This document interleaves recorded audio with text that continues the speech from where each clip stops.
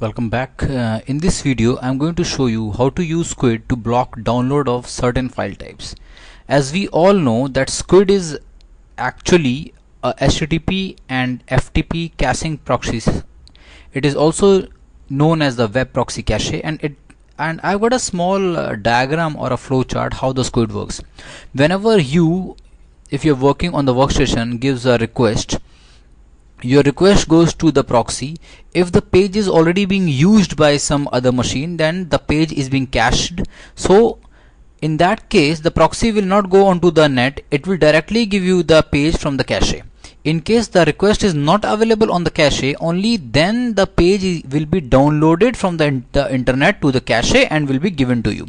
So in this way it saves you the bandwidth. But the problem with the proxy is that it cannot be used for content filtering. If you want to use the content filtering, then you might need to use some third-party softwares like Dance Guardian, which is obviously I think the best content filtering software available in the open source.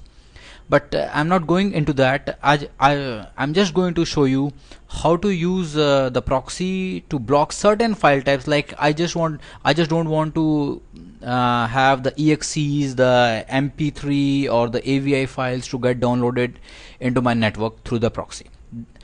So I'll just show you how to do that. I'll close this. Here I am. It's my machine. First, make sure that the proxy is installed. So I give a yum install squid.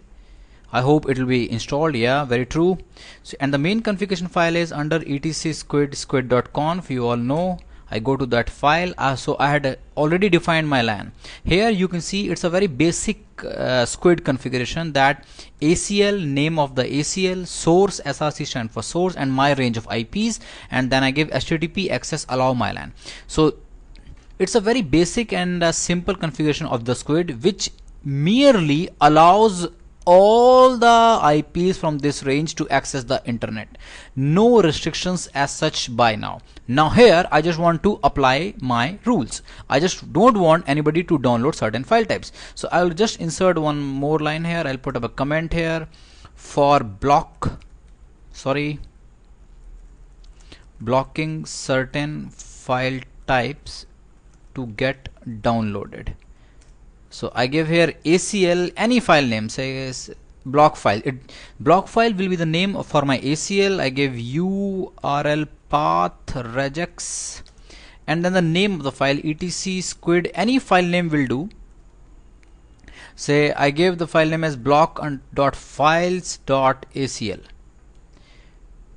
It means I just want to block all the file extensions those are appearing in this file. So and then I will just write http underscore access deny block files. That's it. So here I just specified the rule that my ACL name is block file, and it will take the reference from this particular file, and everything that is appearing under this file extension are blocked.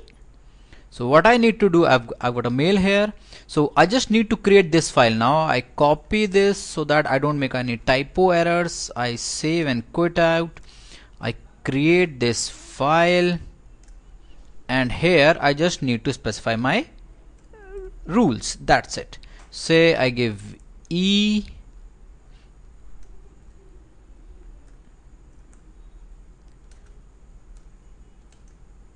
X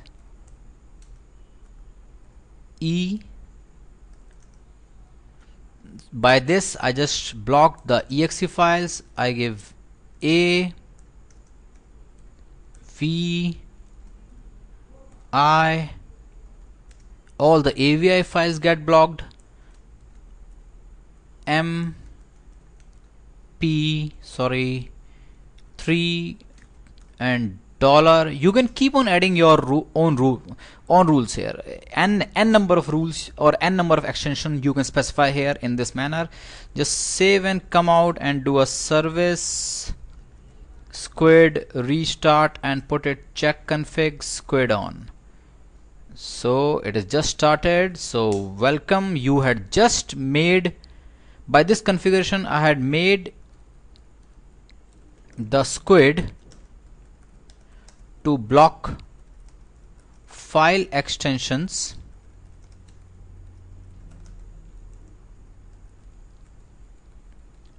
mentioned. So it was a very small tool, but or a very small configuration, but that really makes your job easier. But remember, if you want to do the content filtering, then obviously you need to go for Dance Guardian.